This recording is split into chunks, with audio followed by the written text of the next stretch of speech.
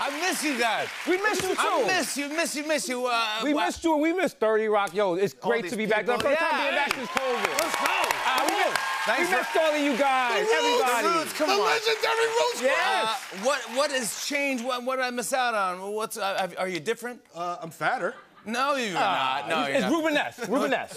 I'm softer. Jesus, I saw some picture of you. Yeah. Eating fermented shark. In Iceland, yes. In Iceland, you've changed, buddy. I have. Not for the best. I've sold out, but no. Little fermented shark in Iceland, as we do. What did it taste like? It tasted like if you get a fillet of fish and you go into a MTA subway car and you get everyone in the train to chew it a little and then pass it to the next person, and then at the end of it you eat it. Not the same. So you didn't like it, okay? It's an acquired taste. Yeah. Mero, I follow you both on socials, by the way. You're very great. They're good follows. Good follows. Jesus, you did this thing. You compared what Golden Girls, what sneakers they would wear, what Jordans they would wear. What pair of Jordans they would be. What pair of Jordans properly manifests each specific Golden Girl. Dorothy, Blanche, Rose. But what made you think of this? Well, marijuana, Jim. Marijuana. If you look at the timestamp, it's 12:13 in the morning. Okay, this all makes sense. Clearly a little thing called insomnia. Okay, here we got this Dorothy looking debonair. Yeah. Hey. It sells itself. Hey, picture it back in St. Olaf. Look at that, come right on. There. I mean, this is, it went crazy viral. It went crazy, and you know what? I put a lot of effort into it, and probably effort I could have put into other parts of my life. You should be proud of that. It's good stuff. When I follow you, I want to say you have you're of all caps. Yes. What are you yelling? Why are you all caps? No, I'm a very gentle guy, as you know. You are a gentleman. You know what I'm saying? I'm a your father, cuddly teddy bear, yeah. Yeah. But, you know, it's like, I want people to see what I'm saying. So, like, if you type in all caps and you're just scrolling through Twitter or wherever, it's just like, boom, yo, hey! You know what I mean? But I'm not yelling.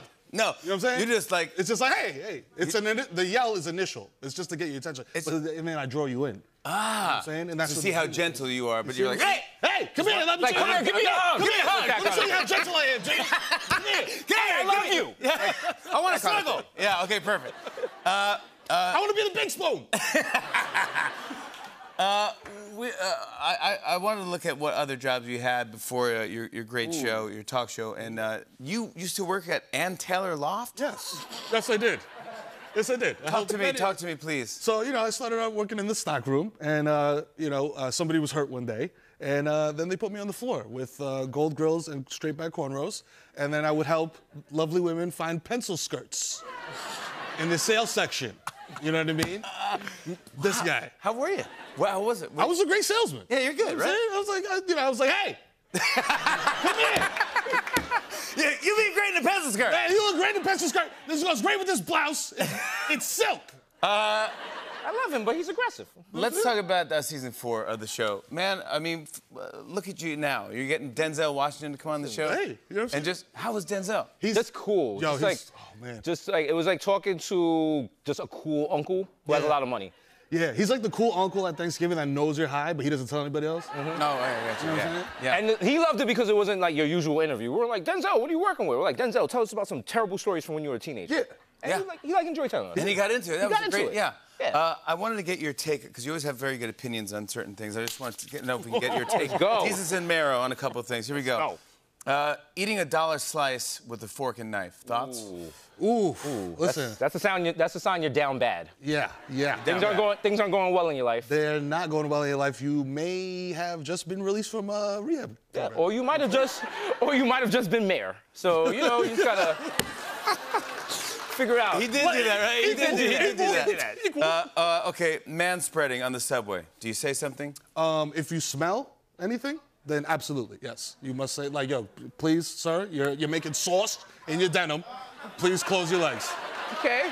what I'm saying? Okay, I would say something, but there's a lot of stabbings going on in Subway, so I'm gonna mind my business. All right, you're gonna mind your business. All right. Upstreaming someone for a cab while you're on the same block. See, that doesn't really apply to us because we're from the Bronx, so when we get cabs, they're like the Bronx is closed. Yeah, it's like, oh, hey. Yeah. It's dark now, we can't go to the Bronx, sorry. Ooh, 5:45. Ooh, they closed the gate in the Bronx. So, sorry.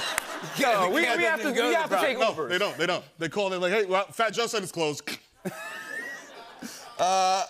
What about suddenly switching from being a New York Knicks fan to becoming a Brooklyn Nets fan? Did that happen? Just saying. Did somebody do that?